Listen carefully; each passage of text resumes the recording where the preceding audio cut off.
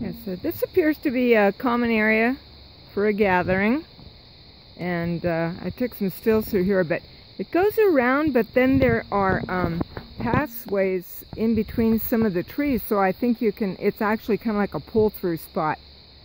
The furthest one over there appeared to be a pull-through. It right in the center there, that appears to be like you could use it as a pull-through spot, as well as right through here. That is an area over there where it looks like, you know, you could just kind of pull over in your rig. So in essence, a pull-through. So, and this area is pretty big. It allows for, of course you don't, that's a social area, but this area here is the roadway, and the pass-throughs are, they're very wide, and the trees have been limbed up, so looking good. And so this is the entry coming into the loop, which I was just talking about, and it's quite wide, so it allows for big rigs or trucks and trailers to be able to make the turns. So this area looks quite nice. It's pretty flat. That sign over there says units 1 through 3 and units 4 through 15. So each loop is about 5 spots.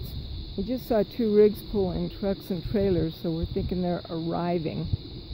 Our plan is to arrive on Monday. I'll send the dates out in separate emails. Okay, so this is the road, the approach. This is, you know, Wentworth Springs Ice House Road coming in.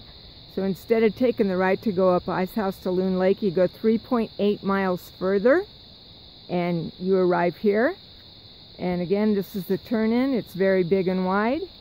Airport Flat Campground. My Google Maps nav on my phone found this, and we navigated to it. In Stan's F-150, the navigation did not find it. We don't have it hooked up to Sirius, so it was just the onboard. There's Stan. So walking in deeper, this is a big pull-out area. This is the road. You can see Mr. Stanley walking down the road there. So this is a big pull-out where you could have a large family group with their rigs parked here.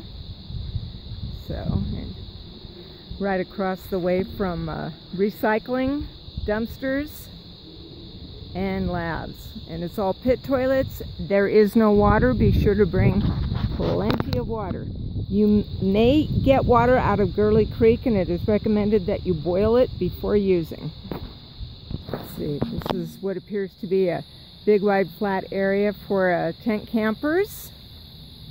And again, walking back in to where our truck is parked. We're going to have a picnic lunch today. So it's pretty nice.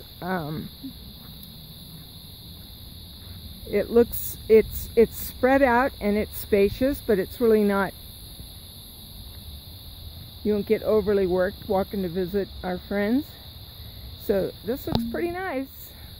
I think I've counted either 3 or 4 people